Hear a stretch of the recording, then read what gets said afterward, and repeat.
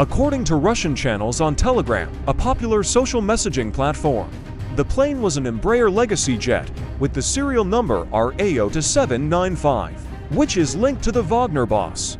BBC Verify has examined the plane's flight tracking data via the Flightradar24 website. While the data does not show where the flight departed from, the plane did appear to travel close to Moscow. After it climbed to nearly 29,000 feet, no further data was recorded. Flight records show the same plane made several journeys to and from Moscow and St. Petersburg. In recent months, it has also been pictured by local media in Belarus, where Wagner is now thought to be based. However, there has also been speculation on Telegram that Prigozhin may have been on a different flight altogether. This other jet has a registration number RA0748. While the plane's flight records are partially inaccessible, it appears this plane departed from St. Petersburg earlier on Wednesday and flew towards Moscow. The trail disappears near Ostafyevo Airport in the Russian capital. Both Yevgeny Prigozhin and the commander of his Wagner forces are listed among the passengers on the private jet that came down in a burst of flames in central Russia. Telegram groups linked to the mercenaries have confirmed and are mourning the men's deaths, which they blame on what they call traitors of Russia. We still don't know what caused the crash, but we do know the Embraer jet has an excellent safety record, and in Russia, few will think it simply fell out of the sky, because ever since Prigozhin led an armed mutiny in June sending Wagner forces marching on Moscow, the assumption has been that he would pay for humiliating Vladimir Putin, making him seem weak. Whatever the facts of the crash, and we may never know them, in Russia many will interpret what's happened as a brutal and dramatic reassertion of control. Ukraine's defense ministry says the Wagner fighters now based in Belarus have started to form convoys and may be preparing to leave the country. However, it is citing an unnamed Belarusian guerrilla force, and Ukraine's government often circulates stories focusing on purported infighting within Russian forces.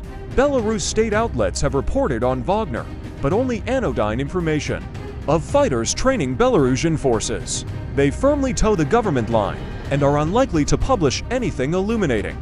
The most reliable eyes on the ground are likely to be from the open-source intelligence project Belaruski Hand, which often backs its claims with multimedia evidence. It says it has not observed anything to confirm the claim of Wagner fighters mobilizing to leave.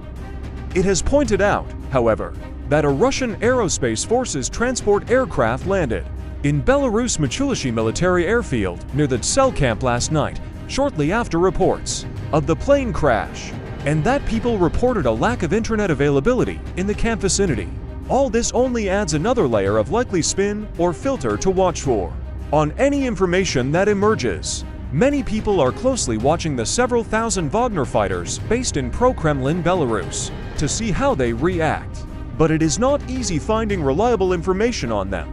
On Telegram, Wagner-linked channels have mourned their commanders' deaths but put out no other information about what happens next. This is expected, given they usually publish propaganda burnishing the group's intimidating reputation and exaggerating its reach. There are other Russian Telegram channels that publish information about the group, but which have no observable link to it. So some claims circulating, for example, that Wagner has initiated a backup plan for its leaders' deaths cannot be trusted. Prigozhin had many enemies, and many people in various parts of the world might have had a sigh of relief over his reported death. Former Kremlin policy advisor Andriy Kortunov told BBC Radio 4's World at One program a bit earlier. He added that many people considered Prigozhin a factor of instability. When asked whether he believed the Kremlin ordered Prigozhin's assassination, he said Putin made a very clear promise not to go after Prigozhin, and definitely defenders of Mr. Putin would say he usually stands by the personal promises that he makes. Asked whether Prigozhin could still be alive, Kortunov said, "We cannot rule out any version of what's happened." But he added that he was skeptical of conspiracy theories, and we don't have enough information to make any conclusions. Asked about the stability of Putin's regime, Kortunov said, "It's hard to tell, but I assume the system still has a margin of safety," adding that the economy was not as desperate as experts predicted, and the opposition is not that powerful. Ukrainian President Volodymyr Zelensky and the First Lady Elena Zelenska spent this morning paying their respects to the Ukrainians who have lost their lives in the 9 years of Russia.